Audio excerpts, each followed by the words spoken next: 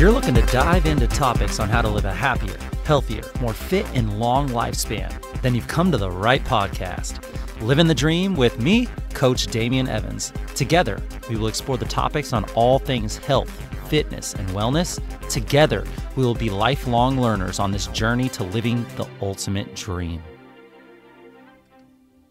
What up, Dream Team? Coach D here coming at you from beautiful sunny San Diego. And welcome back to the Livin the Dream podcast, where we finish the week off strong by covering how to properly fuel our bodies based on what works best for us individually in order for us to have our health, our fitness, and our wellness goals, and in order for us to live our own dream life.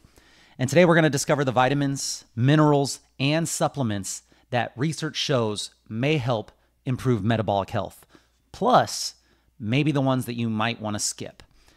Optimal metabolic health requires more than watching your carbohydrate intake or getting enough protein and fat to support stable blood sugar. Yes, minding these macronutrients is essential, but many other nutrients and nutrient-like substances found in foods such as micronutrients, vitamins, and minerals, antioxidant phytochemicals, omega-3 fatty acids, which we're finding is super important, fiber, and probiotic-rich bacteria. These are all unsung workhorses when it comes to supporting the body's vital metabolic processes. In the right quantities, these substances give you and your body the tools it needs to thrive on a cellular level. From a metabolic standpoint, they may help metabolize macronutrients. They may help deliver energy to the cells. They may help regulate glucose and manage your insulin production. And they also help reduce inflammation and much more that we're still finding out. But when you fall short, these processes can be disrupted, increasing your risk for poor metabolic health and a range of related chronic diseases. For example, specific vitamins and mineral deficiencies, these have been associated with obesity, with diabetes, cardiovascular disease, and metabolic syndrome.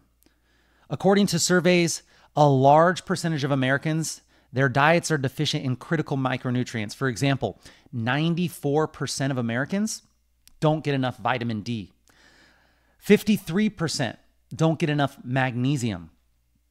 44% don't get enough calcium. Those are pretty high percentages. For some people, diets that contain a lot of processed foods and a lack of diversity of fruits and vegetables, these are what really cause deficiencies, these kind of diets. Even those who eat a healthy diet of whole or minimally processed foods with an emphasis on a variety of colorful plants, they can still come up short on certain nutrients because of declining soil quality and inadequate nutrient absorption. What's more, for many vitamins, the RDA that a lot of people go to decide how much they should be taking, those are the average daily level of intake sufficient just to meet nutrient requirements. This isn't necessarily the amount that will ensure your optimal health. This is the bare minimum. It's just for you to not have a disease, which, I'm not really shooting for that metric. I'm trying to feel optimal. Knowing this, it's easy to see how certain dietary supplements could be beneficial because of just the way that our society and the way that our food system is set up.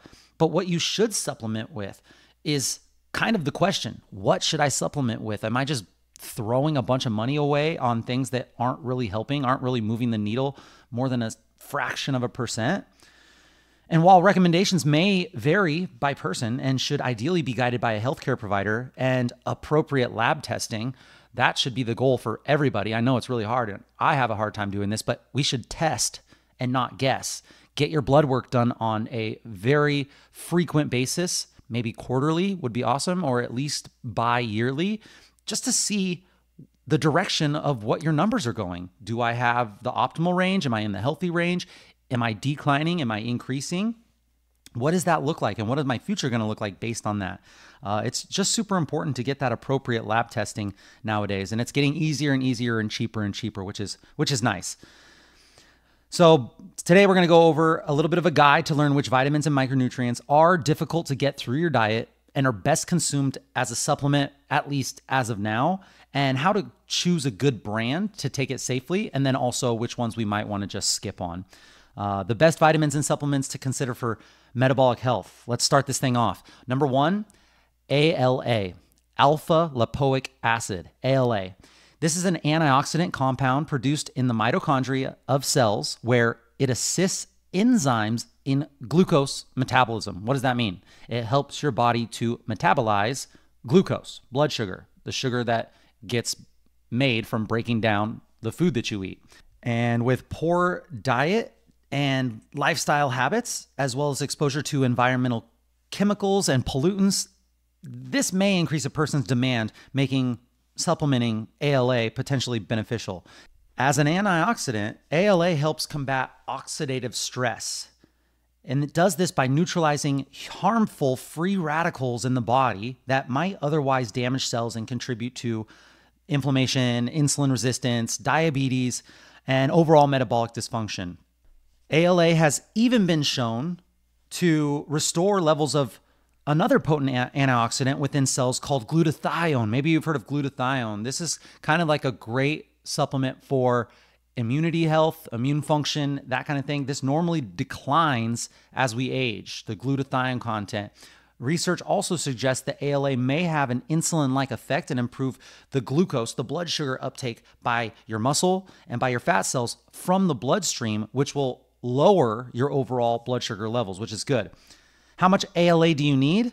Well, there's no official recommended dose for ALA, but if you choose to supplement, the Linus Pauling Institute recommends 200 to 400 milligrams, 200 to 400 milligrams daily for generally healthy people. Higher doses of up to 600 milligrams per day may also be effective for improving metabolic markers such as insulin sensitivity or how efficiently your body processes glucose.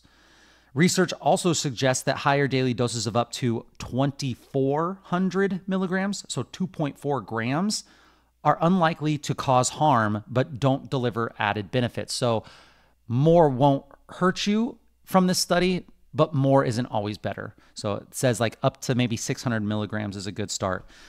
Special considerations for ALA, because food interferes with ALA absorption, you're going to want to take it on an empty stomach between meals or before meals.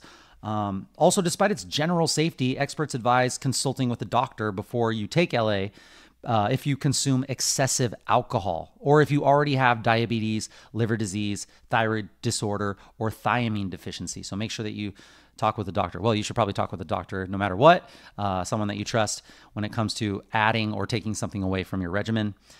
So ALA is number 1. Number 2, vitamin D. As we said, a huge percentage of the population is deficient in vitamin D. The metabolic benefit of vitamin D is that they have receptors in the body found on nearly all cells in the body, which means that this essential nutrient has incredibly widespread effects on health, including most metabolic processes. Specifically, vitamin D appears to have anti-inflammatory effects, which we live a very high inflammatory lifestyle. We also support normal insulin production when you take vitamin D. Low vitamin D levels have also been associated with obesity, insulin resistance, heart disease, and diabetes. So many of us are coming up short, mainly because we don't get enough exposure to sunlight, which is one of the biggest drivers for our bodies to start making vitamin D and fulfilling its needs. The average American spends 10% of their day outside, which is nuts. And it's probably even worse in the wintertime, especially as you get into those higher latitude or lower latitude places that just going outside is just not an option. So, wherever you live, make sure that you adjust. And how much vitamin D do you need? The RDA for vitamin D is 600 IUs per day for adults that are under the age of 70. So 600 per day if you're under 70, and a little bit more, 800 per day if you're over 70. Older adults are going to need a little bit more vitamin D supplementation. But these doses may be low for optimal health. This is just kind of like that RDA minimum. Many experts believe that blood levels of vitamin D should fall in the range of 30 to 50, nanograms per milliliter. And to hit this mark, you're going to likely need 1,500 to 2,000 IUs. 1,500 to 2,000 IUs of vitamin D per day. That's with the sunshine and the supplementation. Additionally, some benefits of vitamin D, such as reduced diabetes risk, appear to kick in around 2,000 IUs per day. Special considerations when taking vitamin D: choose vitamin D3. Vitamin D3, which is more effective at raising your levels than vitamin D2. Vitamin D3 is the one you want to choose.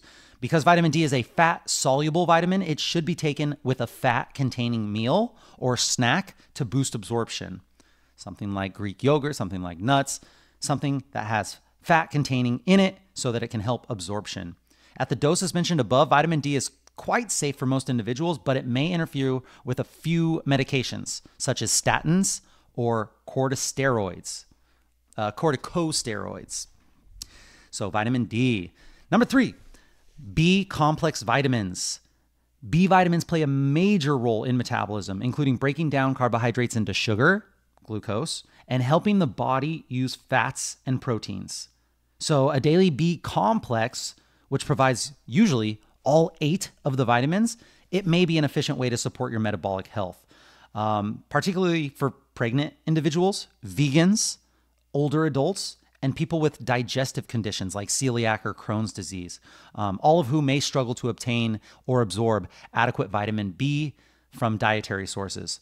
The following are what B vitamins are. So there's 9 of them. You got thiamine, B1, riboflavin, B2, niacin, B3, pantothenic acid, B5, pyridoxine, B6, and then you probably have heard of these: biotin, B7, folate, B9, and finally B12. So here are a few ways that they impact your metabolic health. B6 plays an important role in reactions that regulate glucose, fat, and protein metabolism, and higher B6 levels have been associated with reduced risks of type 2 diabetes. Additionally, animal research suggests vitamin B6 may lower blood glucose levels and combat oxidative stress and its associated cellular damage. Low levels of folate and vitamin B12. Folate and vitamin B12, if you are deficient, have been associated with cellular inflammation, increased creation of fat, and an amino acid called homocysteine. High levels of this homocysteine are linked with atherosclerosis and cardiovascular disease. Yikes, insulin resistance and type 2 diabetes. Those are big ones. So you do not want to be deficient in B12. Supplementing with folate and vitamin B12 with a B complex supplement has been shown to effectively lower those homocysteine levels, helping prevent metabolic dysfunction. How much do you need? Well, the RDA for B vitamins vary from B1 all the way up to B12 and are slightly higher in men. B1, about a microgram. B2, about a microgram. B3, you need 15 micrograms. B5, 5 micrograms. B6 is just 1 microgram or more. And then B7, 30 micrograms. B9 is 400 micrograms. If from food, not supplement would be the best for that one, they say. And then B12, 2.5 micrograms. Remember, that is the RDA for those. When you take a B complex supplement, it often exceeds these amounts. So you don't really have to worry about the minimum RDA if you do take a B complex supplement, because usually they're higher than what these RDAs are. However, because B vitamins are water soluble, many of them are not stored in the body, and you'll excrete whatever you don't need when you pee. So that just means that supplements containing doses higher than the RDA are unlikely to cause problems because you can get rid of the excess. However, it's important to know that there have been cases of neuropathy, weakness, or numbness or pain with excessive doses of vitamin B6. So the experts here recommend consulting with a physician before taking more than the amounts of a B complex supplement if you're going to be doing that. People on plant-based diets in particular may benefit from a B complex because of that B12, since B12 is just predominantly contained in animal products. So there are the B vitamins, number 3. Number 4 is curcumin. At their core, metabolic diseases are inflammatory diseases. So inflammation is usually at the root of most chronic metabolic diseases. For example, inflammation contributes to insulin resistance, which can lead to diabetes and blood vessel damage. Fortunately, curcumin, the compound that gives turmeric its golden hue contained in turmeric, this is an anti-inflammatory and an antioxidant powerhouse that reduces inflammation and oxidative stress, all at the cellular level. How much curcumin do you need? There's no official recommended dose for curcumin, but supplements are dosed at 500 milligrams per day, which appears to be safe. One study found that 500 milligrams 3 times a day was safe and effective for reducing pain-reducing benefits. Interesting. 500 milligrams 3 times a day. Special considerations for curcumin. Curcumin is fat soluble, so consider taking it with a fat-containing meal or a snack that will boost absorption of this curcumin supplement.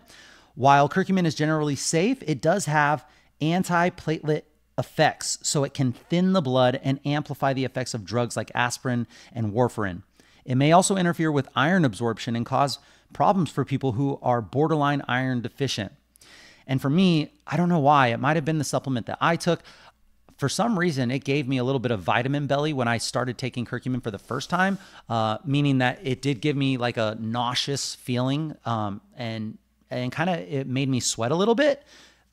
But that might have been just the level that I took, or the time that I took it, or I didn't take it with a fat-containing meal. So I haven't really gone back to curcumin, but everyone's talking about it. We do try to put a lot of turmeric on our food, and we do put a little bit of turmeric in our bulletproof coffee in the morning. So that's kind of how we get ours in. Number 5 is a big one, magnesium. Magnesium it's an essential mineral that activates enzymes needed for hundreds and hundreds of biochemical reactions in the body. Research also suggests that magnesium plays a vital role in improving insulin sensitivity, which allows your body to process that blood sugar efficiently. It appears to do this by enabling the cascade of glucose metabolizing processes triggered by insulin binding to its receptor. So insulin is the key that puts the key in the lock to open the cell door so that blood glucose can go in. They're saying that magnesium plays a vital role in this. How much magnesium do you need? The RDA for magnesium is 400 to 420 milligrams per day for men, and a little bit less, 310 to 320 milligrams per day for women. But around 50% of Americans are not hitting that mark due to, in part, increased consumption of processed foods and decreased consumption of vegetables and other magnesium-rich containing whole foods. There are several varieties of magnesium supplements. You have magnesium glycinate, citrate, lactate, chloride, threonate, and aspartate. All of these individual varieties of magnesium are generally well absorbed, while magnesium sulfate and oxide, they're just not as bioavailable to absorb. So the sulfate and the oxide, not so good. A lot of these other ones are really, really good at helping with specific goals like sleep. Magnesium we take at night, a NED supplement called Mellow from the company NED. Great company. We have a discount code JAMEEMARE. It's Jamie Marie. So if you do want to use that, feel free to get anything off of Ned's website. I definitely recommend. We do the Mellow every single night, and they have a really cool brain blend, which is great. We can put that in our coffee sometimes. Special considerations for magnesium. If you have any form of kidney disease, we recommend talking to a doctor about that, whether you're going to supplement or not. Otherwise, magnesium is considered fairly safe, but high doses in certain forms, like the carbonate, the chloride, the gluconate, or the oxide, it may cause diarrhea or cramping. Some people do take these laxative supplements that have the certain kind of magnesium in it that helps with constipation or anything like that. Supplements may also interfere with certain antibiotics and osteoporosis medications. So if you're on antibiotics or osteoporosis medications, probably talk to someone before you start supplementing with magnesium. Number 6 is omega-3 or fish oil. Omega-3 fatty acids are essential polyunsaturated fatty acids, PUFAs, P-U-F-A, that are incorporated into the cellular membranes of every tissue in the body, where they enhance cellular communication, influence gene expression, and help build the cell's actual structure incredibly important. Among their benefits, omega-3 have anti-inflammatory effects. They have been associated with several favorable metabolic changes, such as reduction in triglycerides, reduction in blood pressure, and reduction in body fat levels, as well as improved insulin sensitivity, helping your body and insulin do its job better. There are 3 primary omega-3 fatty acids: EPA, DHA, and then again we have the ALA. EPA and DHA are sources such as fatty fish contained in this fatty fish, and algae are considered long-chain fatty acids, which can be used directly by your body. They are so beneficial. I listened to this episode the other day where this man was talking about how you should probably be eating salmon or some other form of fatty fish, not like the super lean, like tilapia wouldn't count really here because there's not a whole lot of fatty omega-3s in tilapia, but salmon at least 2 to 3 times per week, and then still supplement with an omega-3 supplement every day, which I thought was crazy. But he said a whole bunch of data, and he'd been studying it for 40 years. So I was like, okay, well, maybe I'll share that one here in the next upcoming weeks, because that was super interesting. Omega-3 fatty acids are found in salmon, mackerel, even things like walnuts and flaxseed. And research shows that Americans are not consuming enough of this certain omega-3 through our diet alone. And we're consuming way too many omega-6s that are just getting the ratio way out of proportion. And the omega-6s come from the oils and processed food usually. So reducing your processed food intake, increasing your salmon or fatty fish intake. Great idea here. How much do you need? Women need around 1,100 milligrams of ALA omega-3s daily, while men need a little bit more at 1,600. The dietary guidelines for Americans recommend at least 250 milligrams of combined DHA and EPA per day. Minimum 250 combined, but Levels Health Advisor Dr. Mark Hyman, he recommends up to 2,000 milligrams of EPA and DHA that is split into 2 doses. So if you took 1,000 in the morning, 1,000 at night, combined EPA, DHA, that's important. And if you look on the back of your fish oil supplement, sometimes it'll be a very small percentage of EPA and DHA, and it'll fill it with other fats just to have a full capsule. So those are the ones that you want to avoid. You want to avoid the ones that have like the fillers and the very small amount of EPA and DHA. Yes, I think you're going to get what you pay for in this, because when you have those larger amounts of EPA and DHA, the supplement's going to cost a little bit more, but it's going to be so much more beneficial. So try to avoid those ones that don't have very much EPA or DHA. Special considerations for omega-3, the conversion rate of ALA into EPA and DHA in the body is super poor. So supplements containing those EPA and DHA, such as fish oil or algae oil or krill oil, those are going to be your best bet and maybe better for inflammation. Look for supplements that have undergone molecular distillation, which removes heavy metals and other contaminants that fish usually absorb. So we got omega-3s. Number 7 is selenium. Selenium is an essential trace mineral that supports your normal thyroid function and packs an antioxidant punch, both of which are crucial for optimal health. Selenium is found in high concentrations in the thyroid gland, and that gland is the one that produces the T3 and the T4 hormone that regulate your cellular metabolism throughout the entire body. How much of this selenium do you need?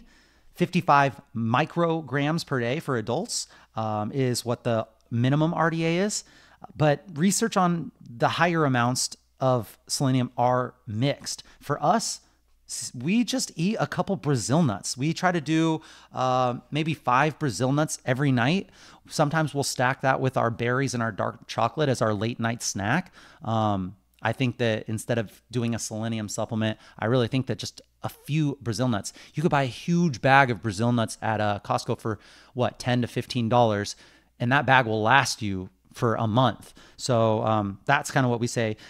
It works a little bit better than a supplement. It's a little bit cheaper and makes more sense to do it from a whole food. Special considerations for selenium. Early signs of excess selenium intake include metallic taste. So if you start to taste metal in your mouth or have garlic type of breath without eating garlic, if you notice either of these, you will most likely want to lower your dose. If you don't want to take a pill, again, 2 to 3, up to 5 Brazil nuts a night, depending on your size. Each nut contains 70 to 90 micrograms. So, if the goal is 400, you're sitting right there. Or if they say the minimum is 55, yikes. That's like 1 Brazil nut. So, I think we're looking for a little bit more optimal though. Try to get up to that 200, 300 mark. Number 8 is zinc. Zinc is an essential mineral that activates enzymes needed for hundreds of vital biochemical reactions in the body, including those that regulate vitamin D activation and thyroid function. Found in high amounts in a pancreatic beta cell, zinc is vital for the proper creation and storage and release of insulin. So zinc helps insulin do its job. How much do you need? How much zinc do you need? Well, the RDA for zinc is 8 milligrams daily for women and a little bit higher, 11 milligrams daily for men. You can supplement a little bit more than this if you want to, but the beneficial cap really seems to be around 25 milligrams per day. Studies also have shown that excessive zinc intake may lead to elevated HbA1c levels and high blood pressure. So stay below the upper limit of 40 milligrams per day unless your healthcare provider suggests otherwise. I know that we up our zinc intake a little bit when we start to feel sick, or we know that there might be people around us that are sick. Zinc has been a great way for us to kind of supplement and let our body fight off anything that we may encounter. So maybe give that a shot. And then special considerations, it may interfere, zinc will, maybe with a few medications, including antibiotics, and it might impact copper absorption. So long-term zinc supplementation should include some sort of copper if you're going to do it long-term. And just think about if you're doing a short-term, it probably won't matter that much. Number 9, vitamin C. Oh, we hear about this all the time. Vitamin C is often touted for its immunity benefits, but it's also an important antioxidant that limits the damage effects of free radicals, the ones that promote oxidative damage, inflammation, and metabolic dysfunction. So the only thing that really worries me about vitamin C supplements is something that I heard from Sean Stevenson from the Model Health Show. He talks about how a lot of the vitamin C supplements that have absorbic acid in them, which is usually what a vitamin C supplement is, a lot of the companies are kind of trying to get the most cheap version of this, and actually these absorbic acid supplements that aren't high quality have been shown to have detrimental effects. Sean Stevenson recommends a Paleo Valley supplement, which seems to be made of more whole natural foods, camu berry, that kind of thing. So you might want to check out paleovalley.com. He has his discount code is MODEL usually, so MODEL. That might be the supplement that you want to go when it comes to vitamin C. I bought mine off of Amazon and I turned the package around and it was exactly what Sean Stevenson was talking about. So I was like, dang it, did I get the wrong one? So I'm still kind of figuring that out. But the RDA for vitamin C is 75 milligrams per day for women and a little bit higher, 90 milligrams per day for men. Some research suggests that above higher doses ranging like 200 to 1,000 are likely safe and they offer metabolic benefits. So the more you take here, if it's the good kind, up to 200 to 1,000 milligrams are likely safe and may offer metabolic benefits. That's good to know. Even though the RDA is 75 minimum for females and 90 for men. Special considerations for those with kidney stones or who are predisposed to forming stones. Definitely speak with your physician before doing vitamin C because there is a potential risk that it can contribute to developing certain types of stones. Nobody wants that. Yikes. For most people, vitamin C is relatively safe and has a low risk of toxicity and side effects if you stay under the upper limit of 2,000 milligrams. If you consume too much, you may experience what they call disaster pants or gastrointestinal distress, such as diarrhea, nausea, and cramping. For me, I get my vitamin C. I try to get it from fruits, and I also stack it with my joint supplement and collagen. So vitamin C has been shown to be a huge boost to the effects of collagen and things like glucosamine, chondroitin, MSM powder. These supplements I've been taking for a while for joint health because I underate for a long period of time because I was always moving as an athlete, and I didn't really, I didn't give my body the building blocks that it needed because I kept breaking it down. So the first thing to go were my joints and my tendons. So that's why I was always feeling pain there. My muscles felt great. The muscle bellies were strong. I looked strong, but just the connections of the tissue at the joints were always one of my just really, it was a frustrating battle that I dealt with. And ever since I started taking vitamin C, and I usually do this in the form of like 4 mandarin oranges or 1 big orange and a supplement. And I do that once in the morning, once at night. And it has been helping a ton with my joint health. Also the mobility that I do on a daily basis. So it's like a bunch of things that stacks together. Okay, little sidebar there. Number 10, final one, CoQ10, CoQ10. CoQ10 is a powerful antioxidant found in cells throughout the body, most abundantly in the heart, liver, and kidneys. It's vital for energy production and serves as an essential component of the electron transport chain, which is essentially just a series of reactions in your mitochondria, powerhouses of the cell, that make energy in the form of ATP. So CoQ10 helps the mitochondria do what they need to do to make energy. Important right here. How much do you need? Well, there's no recommendation that is official for CoQ10, but experts often recommend 30 to 200 milligrams per day in the form of gel capsules, which tend to be absorbed a little bit better. Higher doses up to 400 milligrams per day appear safe, but may not be necessary. So they recommend 30 to 200 per day in a gel capsule form. Special considerations, it's fat soluble. So take this with a fat-containing snack to boost absorption.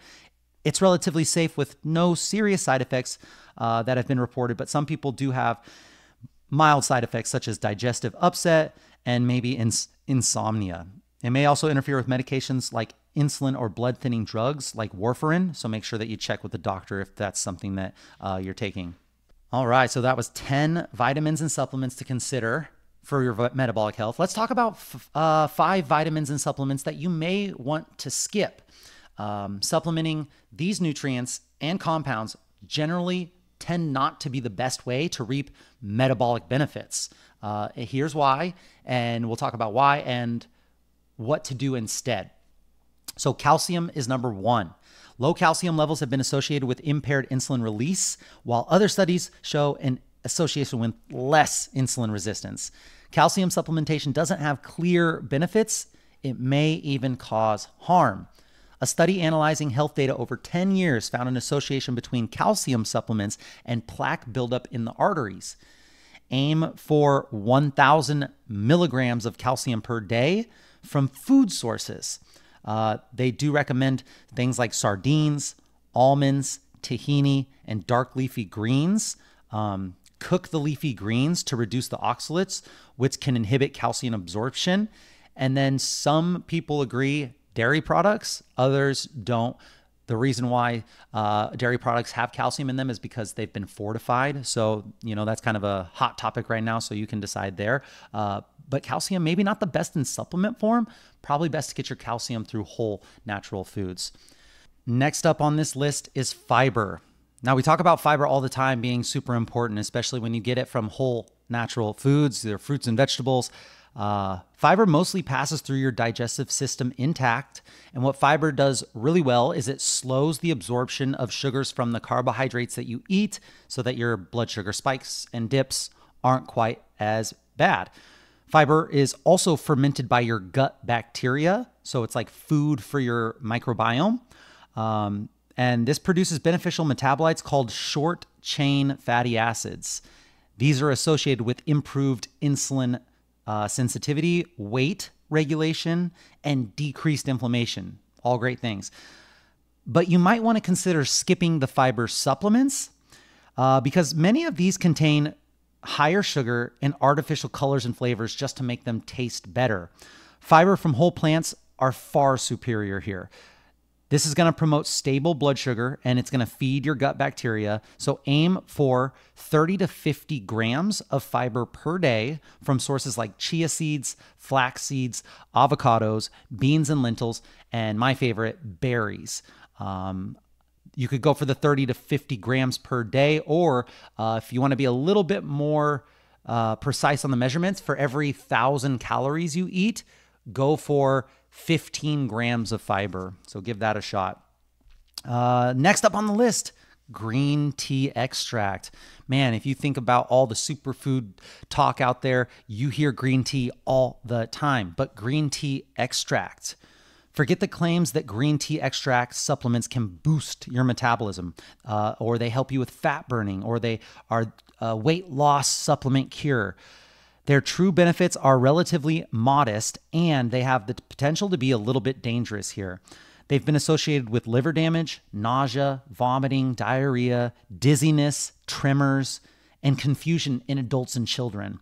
The good news, sipping actual green tea offers real benefits without side effects. Now, this is a lot, but they say that drinking 6 cups of brewed green tea per day has been associated with the risk of developing type 2 diabetes. And then a huge meta-analysis showed that green tea consumption might reduce fasting glucose and HbA1c levels. These effects are likely due to the antioxidant activities and polyphenols in green tea, but just know that the green tea extract might not be quite as good. So when you look at this supplement that comes in a pill and it says green tea extract on the back, you may want to consider skipping that and going with the straight up real brewed green tea. The next one's a little bit controversial, melatonin. How many of us take melatonin on a regular basis? I know a lot of people I talk to take melatonin every night to go to bed. Melatonin is a hormone. It is naturally secreted by the pineal gland in the brain that stimulates sleepiness and regulates circadian rhythms. In addition to helping you get enough sleep, which is crucial for maintaining your balanced blood sugar, melatonin also functions as an antioxidant and possesses anti-inflammatory properties, which helps counter oxidative stress and damage that can lead to insulin resistance and overall metabolic dysfunction. But instead of taking melatonin supplements, many of which are dosed unnecessarily high, around 3 to 5 milligrams, when research really suggests 0.3 to 0.5 milligrams is adequate.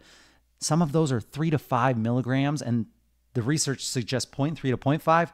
That's a really high dose. So instead of using these melatonin supplements as a crutch to help you go to sleep, support your brain's natural melatonin production just by dimming the lights when the sun goes down, making sure that you minimize screen time right before bed, and popping on maybe a pair of blue light blocking glasses after the sun sets if you do have to have lights on. Literally, the reason why we don't sleep anymore is because we are trying to go against nature. And now that we have the light bulb, we can have lights on all day, every day. Now that we have TV screens and now that we have phones, these are huge stimulus to our brain. And then as we get closer to bed, we are just rocking with all this stimulation. And we expect that just like a light switch, we can turn everything off and then our brains will turn off and we can go right to bed. We say that we have insomnia. We say that we have sleeping problems. It's all the things that we do throughout our day that are not natural that lead us to have this lack of sleep. So melatonin, yes, while if you're traveling across the world and you're coming back and you're experiencing jet lag and you need to kind of nudge your circadian clock back on track, yes, could be a great supplement to do for a few days, not over a prolonged period of time. Get morning sunlight. I mean, all the things that we talk about when it comes to getting better sleep. Get morning sunlight as soon as you can with a little bit of movement. Make sure that you're adequately hydrated early and you don't get it all late. Make sure that you minimize eating within 2 to 3 hours of going to bed. Lights within 1 to 2 hours. Screens and all that stuff, bring them down. And then just maybe get yourself into a nice little sleep routine so that your body can be adapted and accustomed to a routine that knows when sleep is coming. Things like getting a little bit hot with a hot shower or bath before you go to bed will start to have your body temperature drop, making sure that your room is dark and quiet, and maybe utilizing things like I like to use, if I'm going to use any kind of supplement, the Brain FM app. I use the deep sleep track, which just knocks me out right away. So melatonin should not be used on the regular. There are some very detrimental effects to doing that.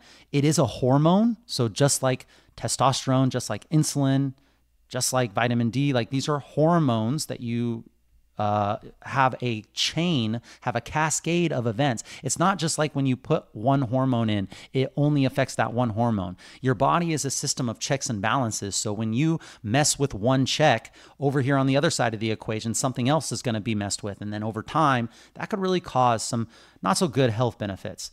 So melatonin, try to take away the supplement, try to just get your body on track with all the things that we talk about when it comes to getting good sleep on this podcast.